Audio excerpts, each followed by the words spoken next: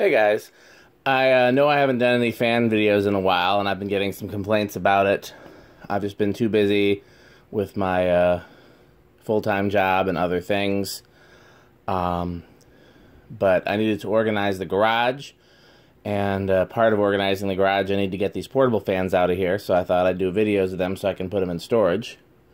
I'm not going to bother with the test rig because, you know, there's really no point, but I will put them on the kilowatt. So this I thought was really cool. I didn't know they made these. It's a belt drive Sears fan that's in the same style, with the same curved grill as my childhood Kenmore. But it's belt drive like a Homart. So I just thought that was really cool and I had to have it when I saw it.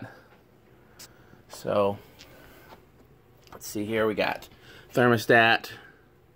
We got 2 speeds in and out. Let's see what that draws on inrush. We're going to go out low.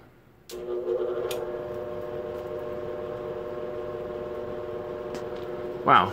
On low, that's, I'm going to guess that this is going to have a power factor of 1, but let's see. No, okay.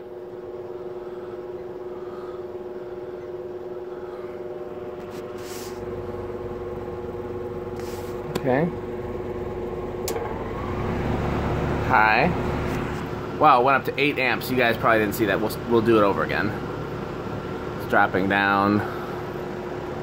So still not a power factor of 1. Interesting. So let's turn it off with the thermostat. Let's turn it back on.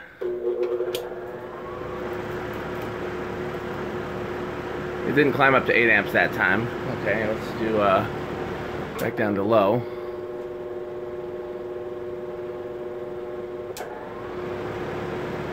Yep, see? Climbs up to 8.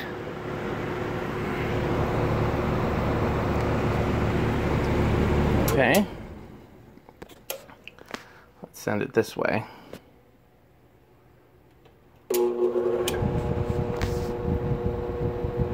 As you can imagine, it's very powerful.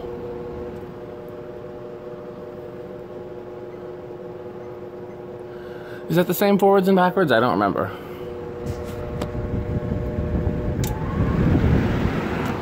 We went up to 6.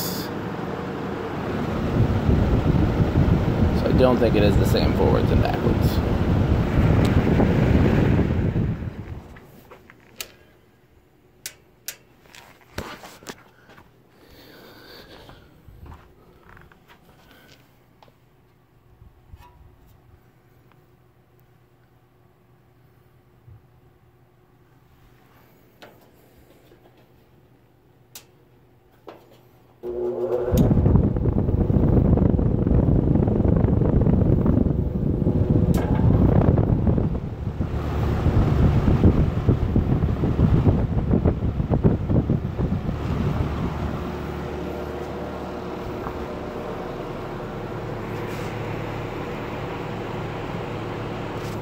That thing's insane, I'll give you that.